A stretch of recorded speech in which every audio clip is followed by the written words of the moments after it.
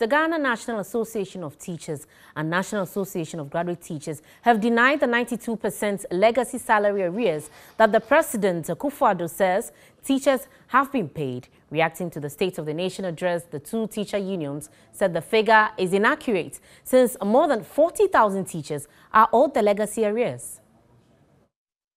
The President at the State of the Nation address said 92% of the legacy arrears owed teachers have been paid. The arrears dates back from 2012 to 2016 due to the implementation of the 3-month payment policy. Though the 3-month payment policy has been abolished, some arrears are still lingering.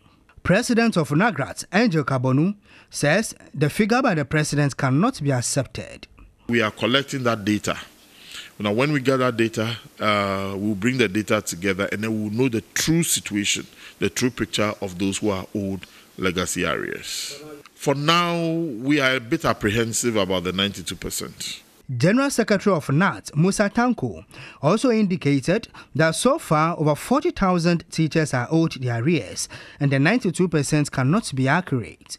To comment on what the President said as to where the figure is coming from, because we were with him when this thing came up and we challenged the figures given by the Controller and Accountant General's Department, and we still stand by our earlier position that we do not believe that we are the 3,000 table by the Controller and Accountant General's Department at the meeting is actually the fact.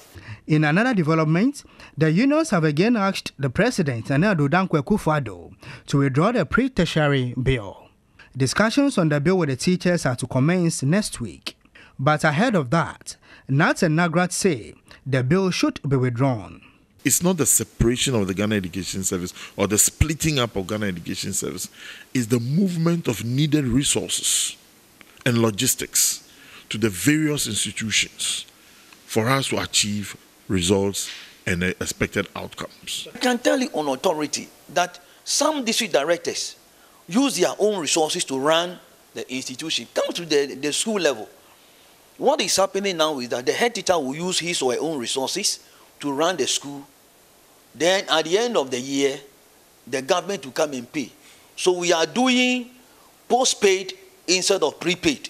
The bill that would take basic education and place it under district assemblies that have no capacity to manage education, we can foresee that we'll have a situation where there is even going to be polarization, because the secondary schools will be under the regional coordinating councils.